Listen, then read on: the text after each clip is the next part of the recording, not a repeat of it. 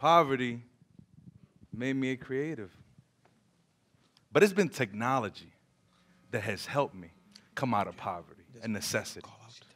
But see, I wasn't always the tech type.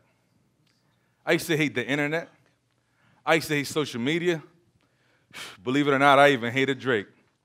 Nowadays, I'm like, Kiki, do you love me? Are you riding? Say you never ever leave from beside me. Well, my transition started about 10 years ago when the iPhone 3G came out. I was an 11th grade Spanish teacher, and I couldn't get one student to look up to me. So you know what? I did what any great teacher would do. I was like, if you can't beat them, you might as well join them. So I went and got an iPhone. The students taught me how to use it, and the rest is now history. I began to see academics and education from a different perspective. Instead of just pushing papers and pencil, I realized that academics needs to be an experience. And not just any experience, but a multi-sensory experience by which they can take the information in through their senses and express it in the same manner. But I can't continue this talk without talking about some of the negative effects that technology has had on our society. For example, I only know my own phone number. I can't remember the rest. And I cannot get around without my GPS. Digital dementia is real, as the research suggests. So what do? Do we just give in? Or do we tuck away all our tech? Nah. From consumer to creator, that is where the brilliance lies. Supplementing the lack of basic usage with 5 steps to a creative mind. Step 1, mindfulness. When I had self-esteem issues as a child, my mom would ask me one question. Who are you? I would respond, Frankie Bonilla. Who are you? Frankie Bonilla. Who are you? Frankie Bonilla.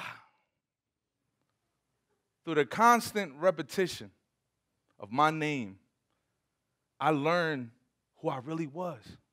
And I began to believe that I can achieve anything that I set my mind to. See, the mind is truly malleable. Neuroplasticity is real. Speak it, believe it, and you will receive it. Step 2, movement. Daniel Wolpert states that the brain has evolved, not for thought and ideologies, but for movement. And this may help allow us to understand the correlation between Fortune 500 leaders who were diagnosed with ADHD as children, yet are leading in their respective industries. A multitude of university tests and research shows that even with 10 minutes of us walking around pacing, there's a neurological explosion in our minds. A moving body houses a genius mind. Step 3, play. Albert Einstein famously said that if you want your children to be intelligent, read them fairy tales. Today's fairy tales are games in which we can be heroes. Not only are we heroes, but we're able to make mistakes in a controlled environment over and over again. And most importantly, we face our greatest nemesis, our own personal best. See, games allow us to tell the narrative that we want to tell. Step 4 is to create. See, I learned creativity out of necessity. My mom would buy fabric and would sew our clothes and then go to the secondhand store, take the tags off, put them in our clothes just so that I wouldn't get bullied. But see, I don't live in a state of necessity anymore. I look pretty nice over here, don't I, right? So what I do now is I take 20 minutes every day for unnecessary creativity, in which I take 10 specific people or things that I admire, and I try to recreate them all together in my own way. Because, see, creativity is not some fairy dust or something that some of us are born with that juice. Creativity is something that if we continue to practice it and harness it, we can master it. Step 5, reflect. See, we are obsessed with reflections. I know I am. I always look at myself in the mirror and make sure my eyebrows are good, my beard is shaped up, my curls are laying the right way. We constantly do that every single day to make sure everything matches and is well put together. But in the same manner with creativity, it's necessary for us to reflect in our process. What worked? What didn't work? What do I need to unlearn? And what do I need to learn to start this process all over again? See, when I think of this generation and how they have hurt or harmed our society, I'm reminded of one of my favorite students, Mr. Nairi Poole.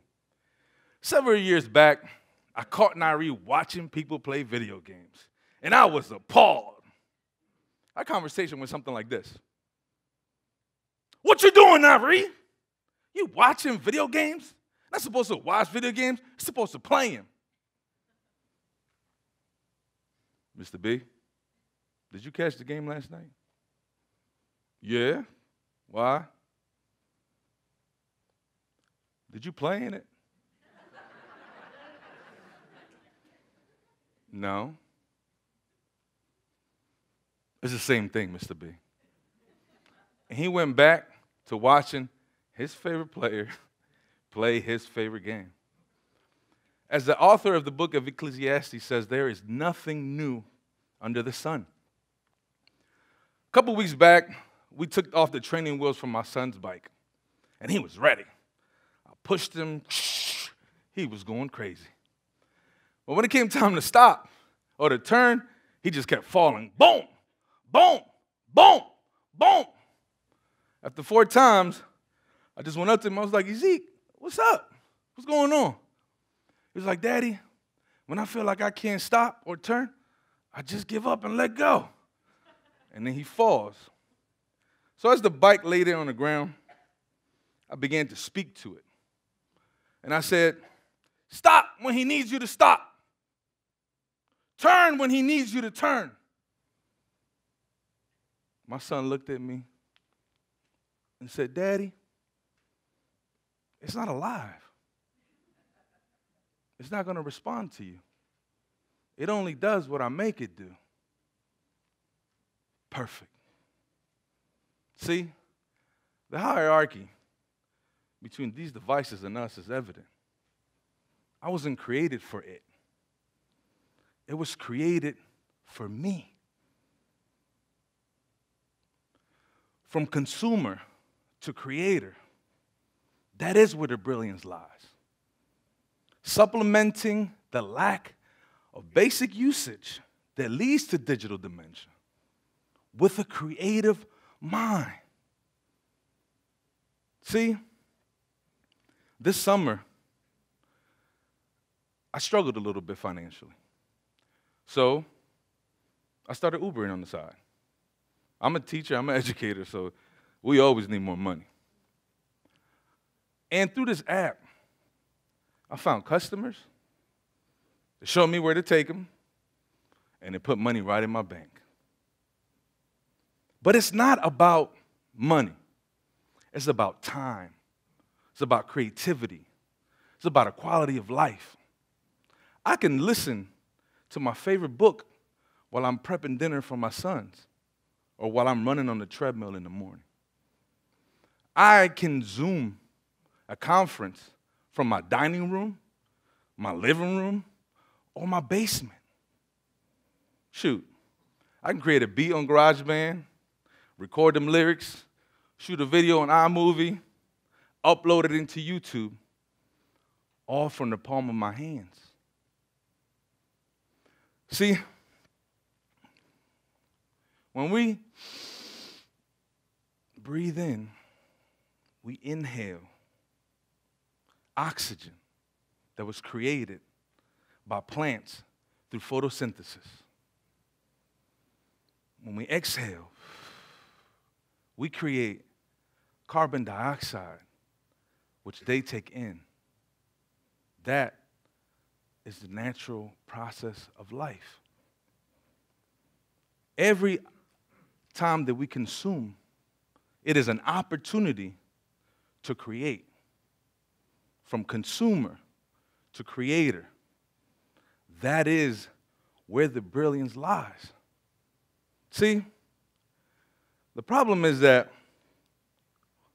the solution is within the problem. We've been marketed this device as an iPhone, something that I use for consumption and entertainment. But in reality, it has turned into a device by which I can create. So today, I urge you all to breathe life into your dreams, to come out of poverty, to challenge your minds, to begin to create the world that you want to see and what you want to project right from the palm of your hands. Thank you.